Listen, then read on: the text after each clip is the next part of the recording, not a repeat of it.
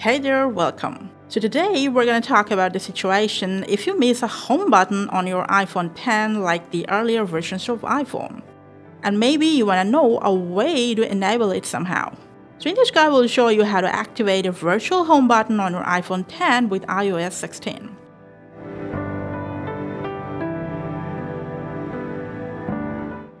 Usually what you have to do is just use the swipe gesture to navigate towards your home screen.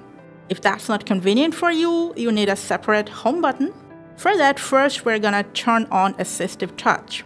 Now those who already have that, bear with me till the end of this video. So go straight to Settings, scroll down for Accessibility, to Touch, to Assistive Touch, just turn it on.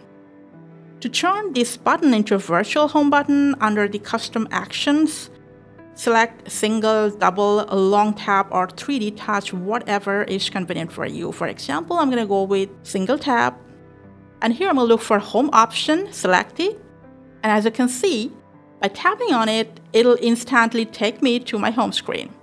Another benefit of having this home button is I can place it anywhere in my screen. And that's how you can add a home button on your iPhone X. Thanks for watching.